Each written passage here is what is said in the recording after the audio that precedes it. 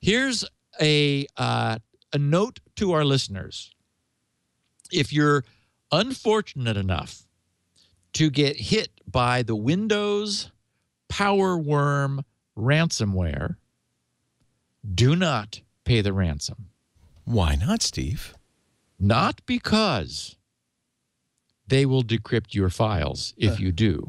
Oh. But because they can't. Oh. Turns out, Whoops. power worm has a bug. It was badly coded, and it locks the data away forever. It infects Microsoft Word and Excel files. That is to say, encrypts them. But the latest version of its update goes after many more types of files that it finds on the victim machine.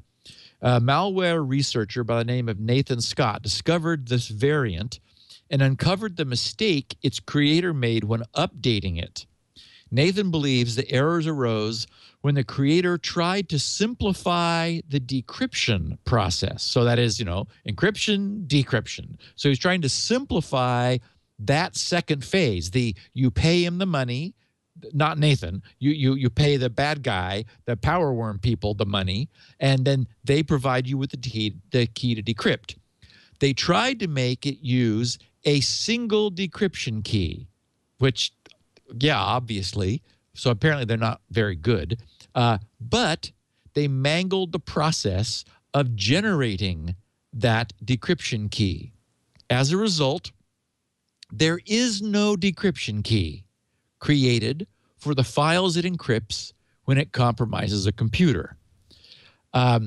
Lawrence Abrams on the Bleeping Computer website that we've referred to often because they've got a great forum there and they have great pages for helping people with ransomware. He did a post saying, there is unfortunately nothing that can be done for victims of this infection. If you have been affected by this ransomware, your only option is to restore from backup. Customer service has just really gone downhill in the hacker community, I think. It really has.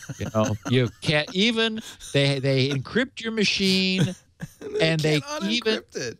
And you pay them your money and they say, oh, we're sorry. You got the buggy version of the encryption ransomware. We really did. Sad. We want to get paid. We're unhappy now that we're suffering reputation damage. Yeah. Because now no one's going to pay us. Yeah. Because we screwed their data up and now we can't unscrew it. So shocking.